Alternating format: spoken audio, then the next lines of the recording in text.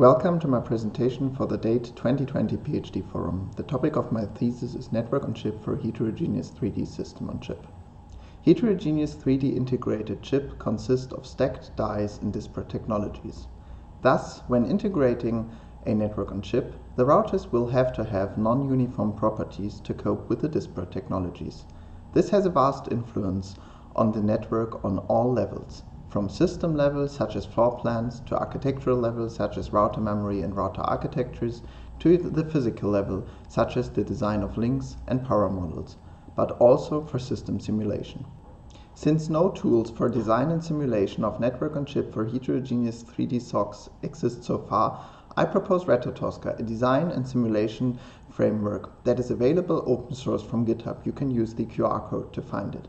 It not only provides a cycle-accurate NOx simulator, but also an RTL description of your network, as well as link models. The link models allow for a dynamic link energy estimation within 1% of bit-level accurate simulations at a cycle-accurate simulation speed. Also, our simulator provides state-of-the-art performance, as you can see from the charts. For system-level optimization of NOx for heterogeneous 3D SoCs, I considered application-specific network design.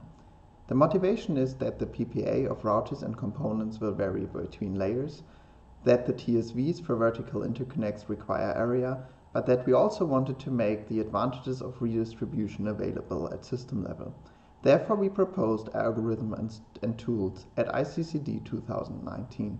As the core results, we found that we can improve area by up to 12.9% using redistribution at system level, that we can improve white space by up to 18.8%, but that it is also possible to improve communication by around. For architectural optimization, I took a look at optimization of router memory, but also optimization of throughput and latency. The main motivation behind the optimization of router memory was that in heterogeneous 3D system on chip, the area and power costs of buffers varies between layers. Therefore, it is advantageous to put as many buffer cells as possible into cheaper layers.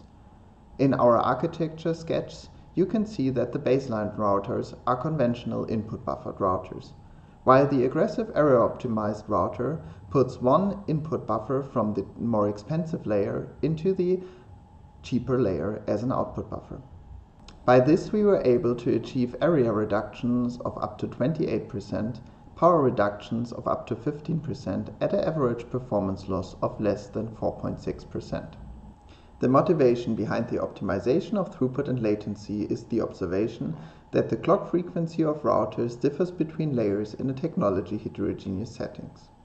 This has two important consequences. The first is that throughput is limited by the slowest router along a packet path.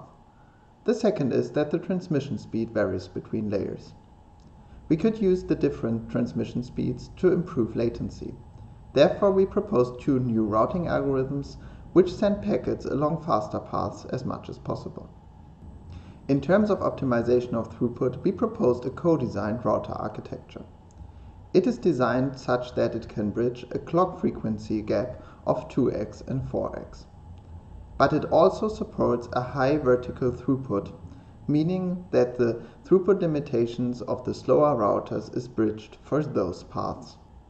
By this co-design of a router architecture and routing algorithms, we were able to achieve a throughput increase of 2x, an average latency speed up of 2.26x, 41% dynamic power savings at only 2.1% area costs. To conclude, my PhD thesis proposes asymmetric 3D NOx as a novel design paradigm to build NOx for heterogeneous 3D system on chips. I proposed a complete tool stack for system design and simulation. I proposed algorithms for system-level optimization. We introduced novel routing algorithms and router microarchitectures, and were able to achieve a vast performance improvement by a co-design of those. You can find the PDF of my PhD thesis following the QR code provided. Thank you for your kind attention.